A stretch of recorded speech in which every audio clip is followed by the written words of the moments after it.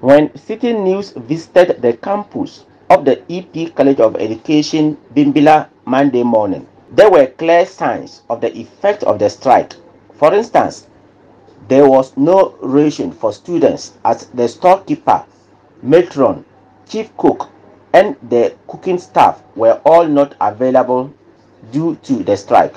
The dining hall master tells Citi News he is worried about the effect on the students.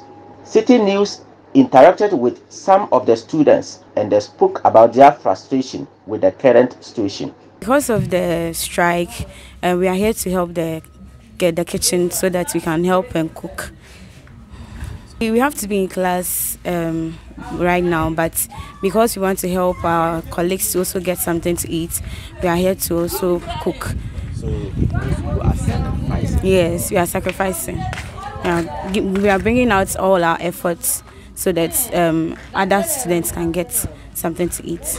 The principal of the college, Dr. Ibrahim James Grundo, has been speaking to Citi News on the challenges and the measures put in place. The difficulty really I have when I must just cook for them, the students, is that when we allow them to go to town to buy food, they cannot get food to buy. He is very hopeful that the issue will be addressed soon. But I think reason surely will come to play. And of course, we also pray that the parties involved in this will sit on the table and resolve issues as a matter of urgency. The students also made an appeal to the government to address the situation for the non-teaching staff to return to work. This strike has really affected academics as a general.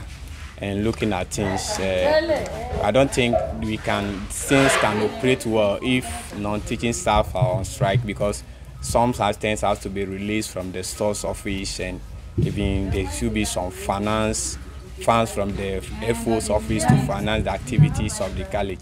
So if these people are on strike, I don't think the smooth running of the affairs of the college will be effective. Another major challenge of the college has to do with water supply. The low voltage from VRA has affected motors pumping water to the college, and students go through a lot in accessing water. Here is the principal of the college saying efforts are underway to resolve the issue. The issue is that our pump, the pump that pumps water to campus, is broken down. It's totally destroyed because of the low current that we have in Bimbilla here.